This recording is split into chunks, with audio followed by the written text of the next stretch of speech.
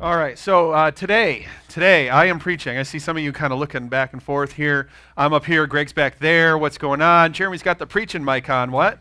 Yes, I am preaching today. Pretty excited about it. Continuing on with the series called Bullseye. What are you aiming for in life? And we've had a great time, the last few weeks talking about this. If you've missed that, we have, for your viewing pleasure, all of our messages are online. We've got a YouTube channel that has our messages. We've got our website that has more. We've got a podcast, all of that good stuff. You guys are welcome to check that out, but hopefully you do that later and not right now because I'm trying to preach here, okay? So we started off looking at, the first week we were looking at the story of Lot and the fact that Lot pitched his tents facing Sodom, okay? And really we saw that when he did that, that's pretty much what he was aiming for. And that's not good. I mean, you guys remember the story of Sodom and Gomorrah and how God, brought down the thunder, right, so to speak. And really, that's what he was aiming at. That's what he was looking at. And we saw the fact that when we do that, when we pitch our tents, we've got to be mindful of where our tents are facing. Because if they're not facing God, then we're going to get off track, right? If they're not facing God, then we're going to miss the bullseye. We're going to miss the target. And so we kind of started off talking about that. Then the next week we looked at the specs for our vision, right? Our vision for God's bullseye. And we saw that our vision is birthed out of four things. And Greg used the word specs as kind of the basis for that. We had surrender, perseverance, examination, and courage, right? And I'm sure you guys all remembered that. I needed my notes to tell me that, but I bet you guys all remembered that. Yeah. And but the vision, that vision is how we see the bullseye. That's how we're going to make it. That's how we're going to aim in the right direction. If we're not looking, if we don't have that vision, then we'll never make it, right? And so then last week we looked at the arrow. And we saw that the arrow is really God's gift because God has given each one of us a gift. God has given each one of us a gift, and we have a responsibility to use that gift. We talked about the parable of the master and the servants, how the master went away, and he left all this gold with his servants. And then when he came back later, we saw what the servants did with that money. Two of the servants had invested it and made money back, and then there was one guy that just buried it in the sand. And we saw that kind of has a parallel with our own lives, because God has given us a gift, right? God has given us a gift, and we have a choice either to invest that gift or to bury it in the sand. And I want to encourage you guys, if you did not do it last week, I want you to encourage, go and think about that. Are you using God's gift? Has God given you a gift? Yes, He's given us all a gift. That's an easy answer. Are you using God's gift? That's a tougher answer right there. I want you guys to think about that. That's a challenge if you didn't do that last week, to do that this week. But then this week we're going to continue on this series. We're going to continue on with this idea of bullseye and where are you aiming? What are you pointing your life at? And today we're going to be talking about the sight on the bow.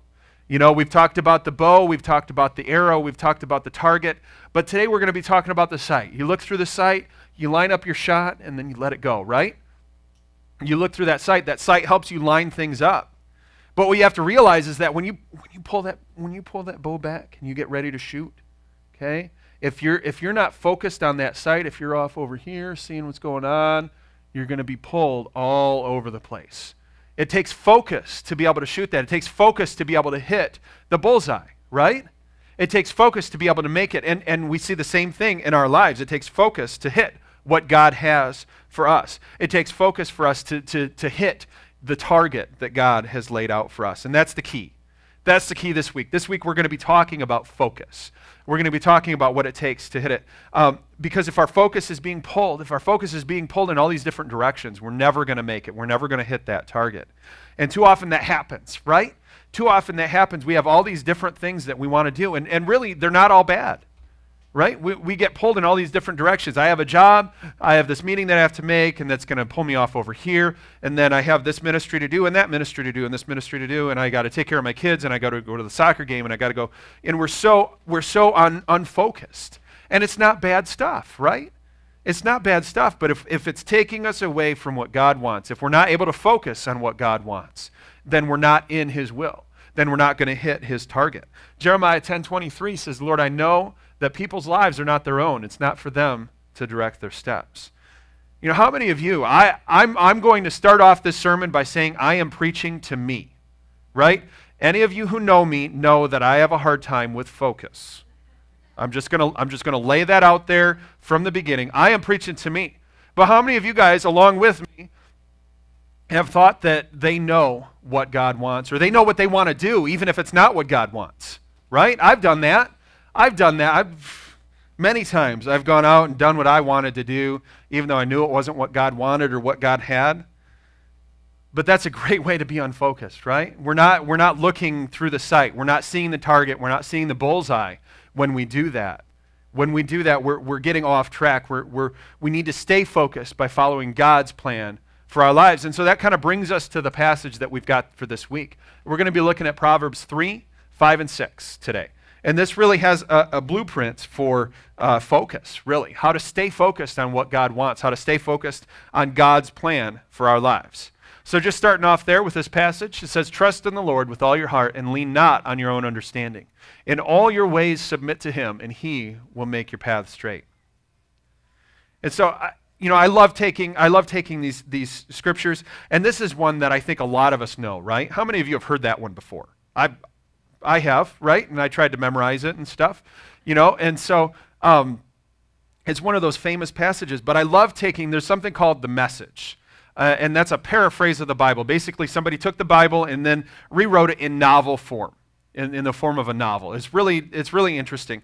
And I don't necessarily like to study with it, but I like taking key verses like this and seeing what kind of a different angle on that verse is. Because the very last sentence of that, he will make your path straight. The Message says, God is the one who will keep you on track. And once again, I know that I need in my life, from time to time, for God to put me back on track, right? I need for time to time for God to reach down and say, "Hey, Jeremy, that's not right." Okay? I need that. I'm sure you guys do too. And I love that just real life language. God is the one who will keep you on track. And we need that. We need that because really we see that our focus is built on our priorities. Our priorities are built on our purpose. And our purpose is built on a relationship with Jesus Christ. If we do not have that foundation, if we do not have that relationship with him, we will never be able to focus on what God has. We will never be able to hit the target that God has, the purpose that he has, and the plan that he has in our lives. And we realize that God does have a purpose for us. God does have a plan. Romans 8:28 says, "We know that in all things God works for the good of those who love him, who have been called according to his purpose."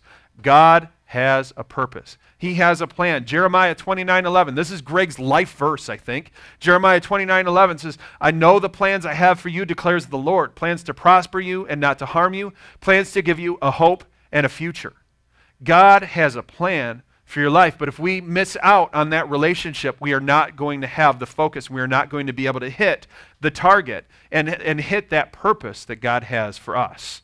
And so looking at this passage in Proverbs, I see four things that we need to have focus. Four things out of this passage that I see. The first thing I see is dependence. The verse says, "Trust in the Lord." Trust in the Lord.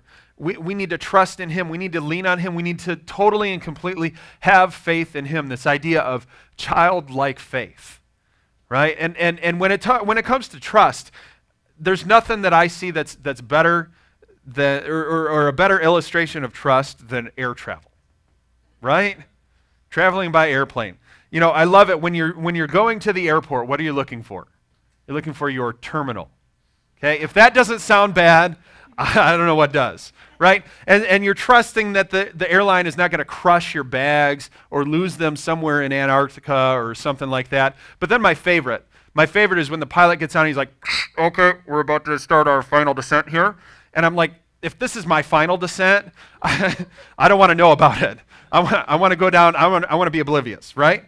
But you have trust. You have faith that you're going to make it. You have faith. You have this trust that you're going to happen. And really, that's what we need in our lives, is to trust God, to lean totally, to have this childlike faith that we trust in him totally and completely. The second thing I see is that we need dedication. We need dedication. The verse says, "Trust in the Lord with all your heart." right? It's not just trust in the Lord. Trust in the Lord with all your heart. You know, looking at James 1:6, it says, but when you ask, you must believe and not doubt, because the one who doubts is like a wave of the sea, blown and tossed by the wind. This idea of being blown around and having no purpose and no direction and just going wherever the wind takes you. That's what happens when you doubt. That's what happens when you ask without faith. But when I think about faith, when I think about just this whole idea of childlike faith and trust, I think about my son Sam. Okay? Because when Sam prays, things happen. Right? He has this childlike faith that he's not been brought down by the world yet. He's not been taught that he needs to doubt. And so he doesn't doubt. He believes. He believes. He asks in faith without doubting, and things happen. And that's so amazing. And we miss out on that so much.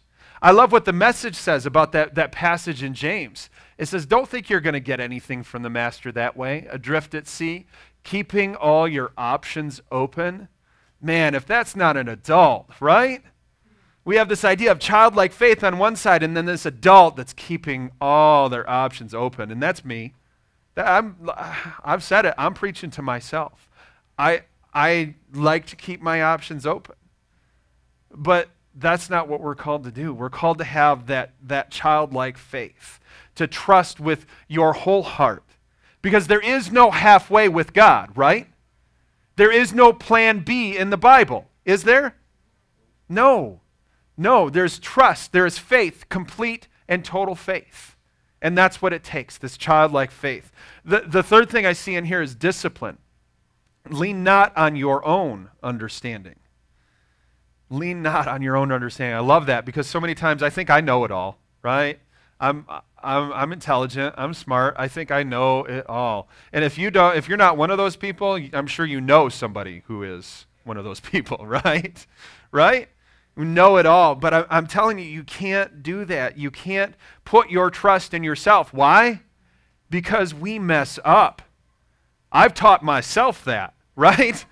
We mess up. We are not perfect. We can't lean on our own understanding. We have to put our whole weight on something else, not ourselves. Proverbs 3:7, this is just a continuation of the passage we're in. It says, do not be wise in your own eyes. Fear the Lord and shun evil. Do not be wise in your own eyes. You know, that fits a lot of people that I know, maybe even myself, I don't know.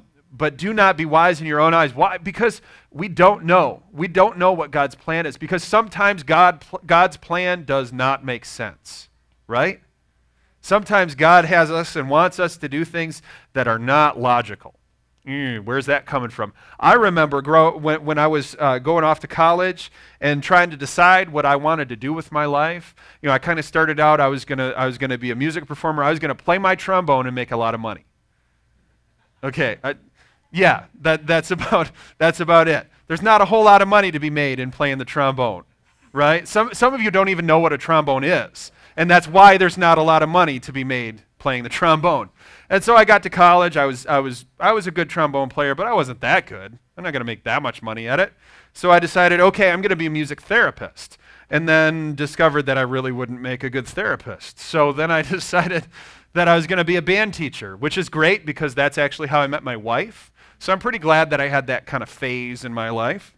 But then that wasn't going to pan out, and then I was going to do music instrument repair, and then computer repair, and all these different things. And I really got to hand it to Megan because for a while there, it was like every week that I would have something new that I was going to do, and she'd have to call her parents and say, all right, now he's going to do this, and now he's going to do this, and constantly changing, but always in the back of my mind, I had this idea that I was supposed to be a worship pastor. And I don't know where it came from because you guys didn't know me back then. You know, I was a pretty shy person. I would break into a cold sweat. I would have to sit and think for about 20 minutes what I would say when I was going to call on the phone. Like I would just freeze. I couldn't talk to strangers. I mean, it was horrible. I couldn't sing for Megan, let alone a whole room full of people, right? You know, but God's saying, I want you to be a worship pastor. And if I had stuck to what made sense for me, I'd probably still be trying to figure out what I'm supposed to do with my life. If I stuck to what made sense, I'd still be working out and I'd still be changing every week. I want to do this, I want to do this, I want to do this. I'd probably still be doing that. But I listened. I did what didn't make sense, because God will call us to do something that's the opposite of what we're inclined to do, right? So we need to not lean on what we think is right and what we think is logical, but trust that God knows and God has a plan for our lives. Amen? All right, and the last thing I see from this passage we need is discernment. Discernment. In all your ways, submit to him. Another translation says, in all your ways, acknowledge him. Acknowledge who God is, who Christ is, what he did, that authority that he has in our lives. We submit to him totally and completely. We see in Colossians 3:17, whatever you do, whether in word or deed, do it all in the name of Lord Jesus, giving thanks to God the Father through him. We do it all, in all our ways, in everything we do it for Jesus. We submit to him. And if we do this, if we have this focus in our lives, what does it say that will happen? He will make your paths straight. I love that. Thinking about a bow and an arrow, pulling it back, he's going to make the path straight. You just let it go and let it fly. That's what focus does for us. And so really I want to leave you just with this thought, is when I focus on God's purpose, I get God's perfect will for my life. That's what Bullseye is all about. Amen? All right, let's pray. Lord God, I thank you so much for this time, just this opportunity to get into your word, to dig deeper and see really what you say. Lord, so many times I get stuck on what I want it to say, what I think and what I know. And really, Lord, I just want to focus on you. I want to focus on your plan. I want to focus on your purpose.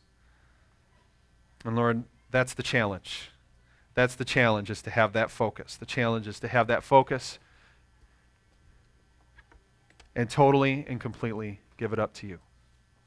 I pray that we would be able to do that this week. I pray this in Jesus' name. Amen.